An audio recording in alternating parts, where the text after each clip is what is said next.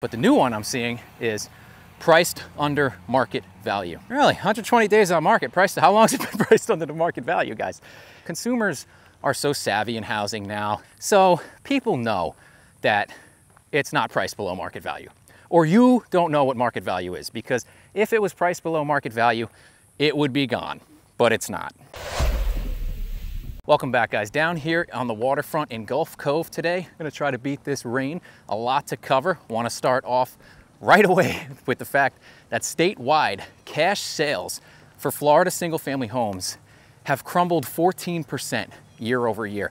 I put a video out, I think it was last week, detailing, that overall sales were down. So we're going to expect cash sales to go along with it. But to see cash purchases drop 14% statewide from June of 23 to 24 is a big deal. In some of the other areas I'm going to tell you about, it's considerably more substantial. And again, it's going to depend on where you are. Your areas may be different, but statewide, that is what we're looking at. To put that into perspective, in April of 2022, our all-time high cash sales as a percentage of closed sales was 33%.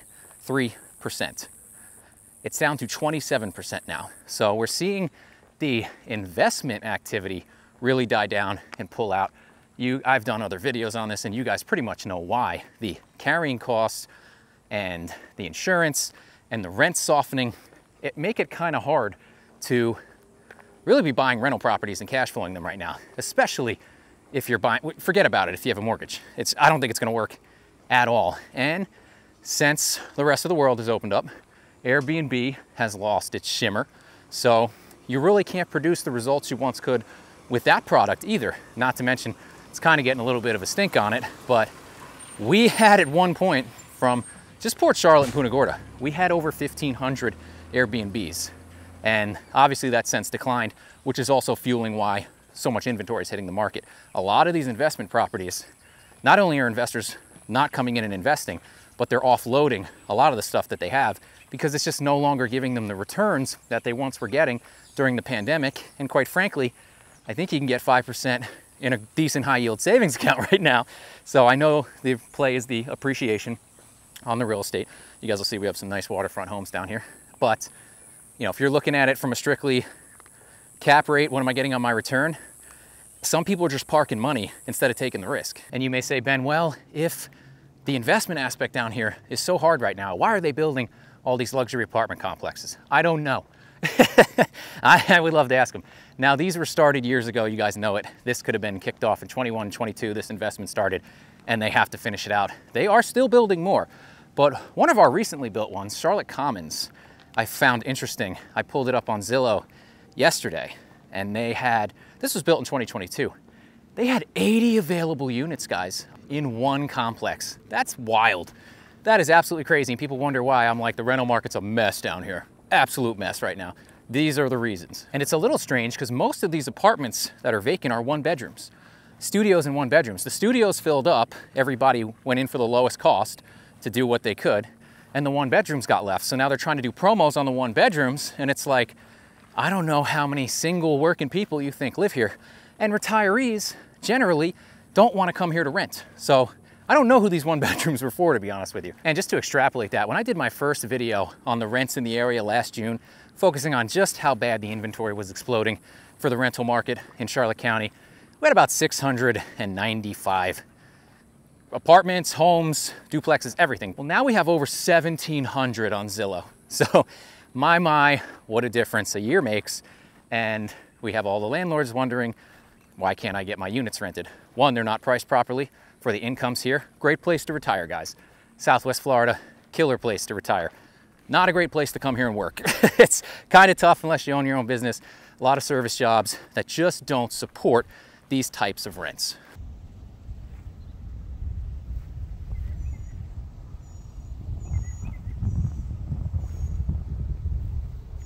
Now, I mentioned a 14% drop in cash sales for the state for single-family homes was kind of timid compared to other places. Let's go through a couple here.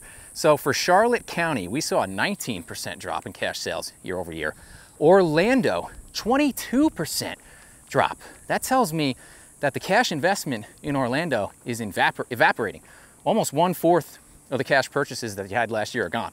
And Orlando's still a strong market, but we'll see what happens when the cash keeps getting pulled out like that.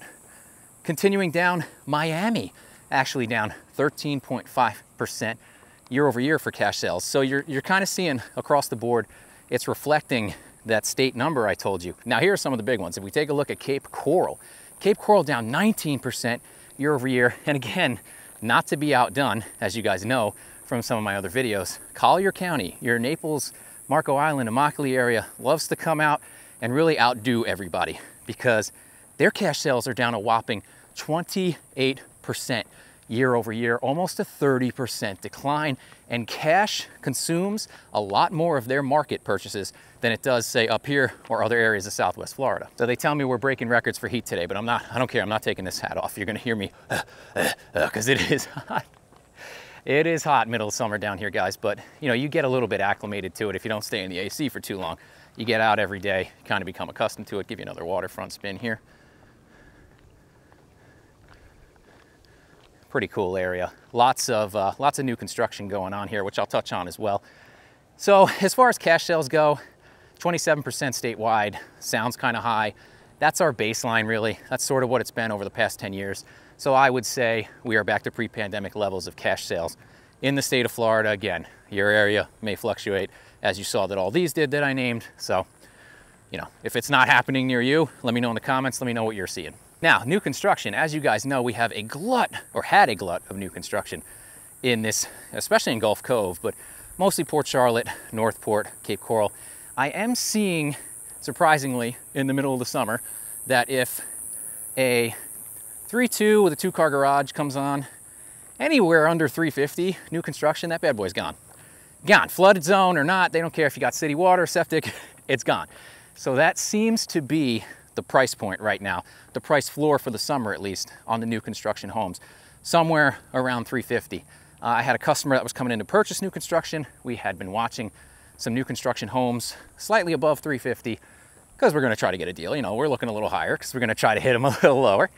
And they, 2-3 days before they came down, they dropped these houses. And man, if they didn't go immediately. So I was like, oh my God, that seems to be the floor right now around these parts. And that was even in an area like Northport that has 10 times the amount of inventory they had during the peak mania in 2021.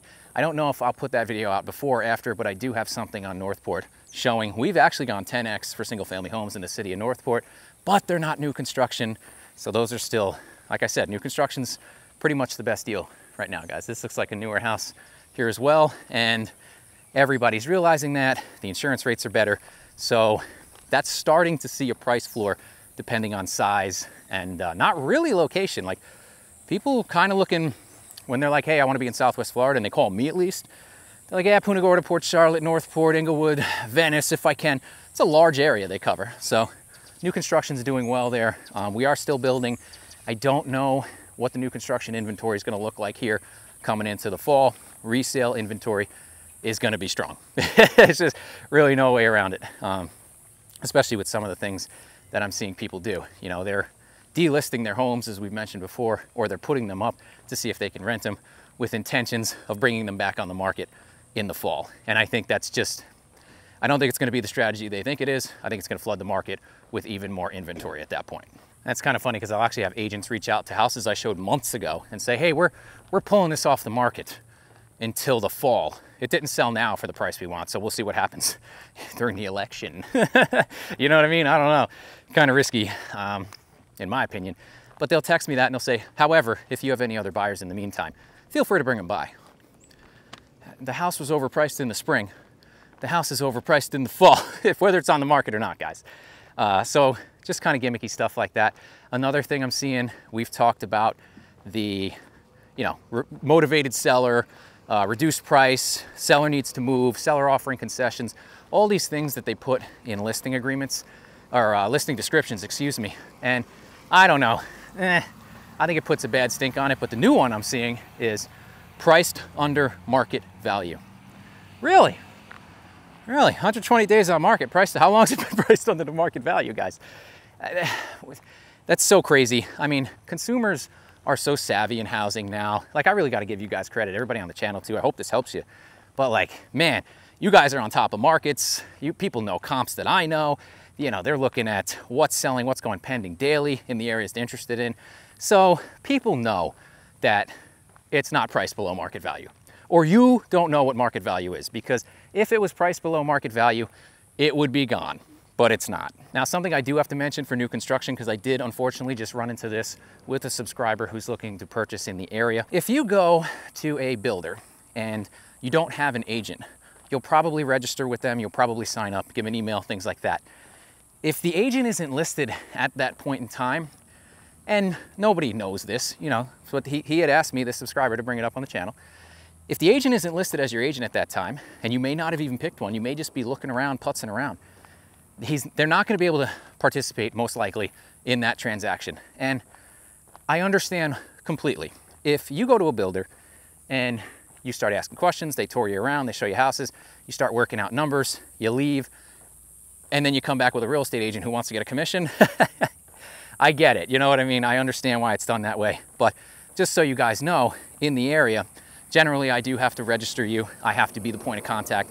I have to go there, or I really can't get involved in any of the transactions. I want to touch on land really quickly, because I don't do it often here. And I did just have a customer I was taking around looking at new construction, and they were interested in purchasing adjacent lots. Generally, that's pretty hard if they're not listed. We can do some work to track them down and see if it's an option, but it is generally hard to do it if they're not actively for sale, especially when some of these were bought 20 years ago. But I figured, well, before I start telling them what kind of price to offer, let me look in a 1 mile radius of this house. And how many land listings are there? Keep in mind, guys, not double lots, not corner lots.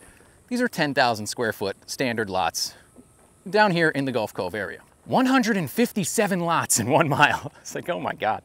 And they're selling too, guys, honestly. So I pulled the past 5 years, 10-year trailing stats for land here in Charlotte County, because got me thinking, okay, how crazy is this? And the listings are actually way down. 21, 22, our land listings went through the roof. Now down here, they're about where they were historically the past 10 years. We have about the amount of inventory for land. It is still moving if properly priced. Always an attractive product. So, but we do have, you know, it may seem like a lot of land for you, but for Charlotte County, it's kind of normal. And real quick, guys, we'll pop you through another new construction. Since we're talking about it so much, we'll give you the quick 1.5 minute tour. You guys know how we do this. Let's jump right in. All right, guys, this is a prestige model with a pool in Beach Walk. It's 2 beds, 2.5 baths with a den, just over 2,000 square feet. We'll take you through. Nice high ceilings. Your first bedroom is going to be on the right here.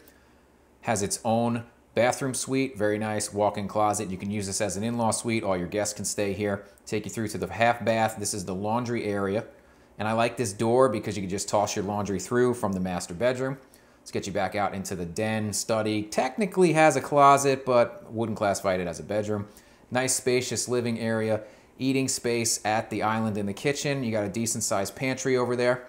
We'll spin you around for your little breakfast. We'll call this a dinette area. All right, we'll give you one more shot of the living room. We'll take you through the primary bedroom, starting off with your closet. You do have a bigger closet than this, guys, through the bathroom here. Double vanities, stand-up shower, little seating area. This has the pass-through into the laundry area, so just toss your dirty clothes in there and then walk around and go clean them up.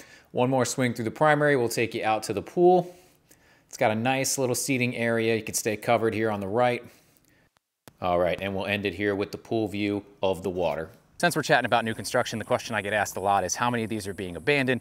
We are seeing an uptick in half-completed models on the MLS, but not to the extent that I would say, oh, is alarming. You guys will see them when I walk by sometimes. They are popping up around town. You know, things that builders just can't get finished. Maybe they ran out of money. Maybe they were financing the deals. Tends to be the smaller guys, not the bigger guys, but nothing in the way that would cause me to have concern at this point. Definitely an increase from where they were 2 years prior, but it's good to see that at least they are trying to salvage them and sell off the work that was done rather than just leaving it there for the grass to grow over on most of the MLS listings. All right, guys, that's gonna do it for me today. If you like this video, give me a like, share, subscribe, and I'll see you next time.